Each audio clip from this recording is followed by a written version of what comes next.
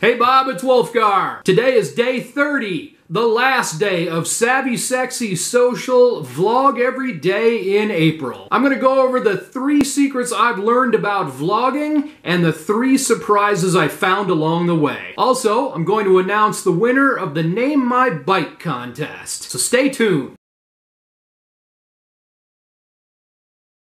Hey Bob, if this is your first time here, please subscribe so you can stay updated with all the things going on around me. Today is day 30, the last day of the Savvy Sexy Social Vlog Every Day in April challenge. If you want to catch up with day 1, I'll put a link on a card here. Alright, let's just get to it. 3 things that surprise me most about vlogging every day in April. Number 1, this is a lot more work than I thought it would be. I've touched on this before, but it should probably be repeated. Getting my footage, even just enough for 5 minutes of edited content, is a ton of work. Then you throw in the editing and uploading and the YouTubing, and just to get it the way you want it, forget about it. You're looking at several hours per day. If you want to vlog, you'd better come up with every shortcut you can. Every method of cutting corners, do things in one take, batch your filming together into one day, minimal effects, etc. Anything you can do to shave time off will pay dividends down the road. Okay, number 2, the thing that surprised me, just because I want to film it doesn't mean others want to watch it. That's right, you need to appeal to a broad audience.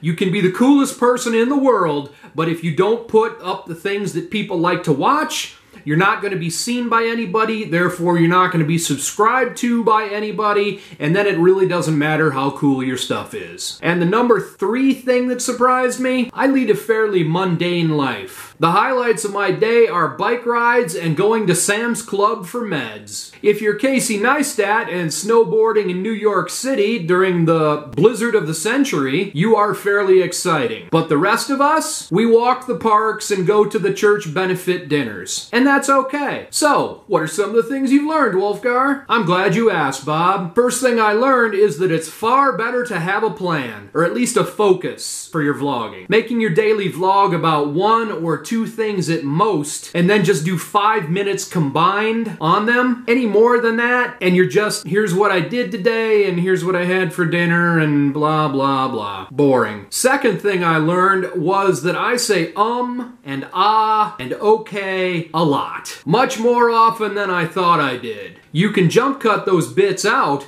but it's a lot less editing and work if you just don't speak them in the first place. I'm currently trying to train myself to stop and just take a breath whenever I feel an coming on. Third thing I learned from this month, don't watch the numbers.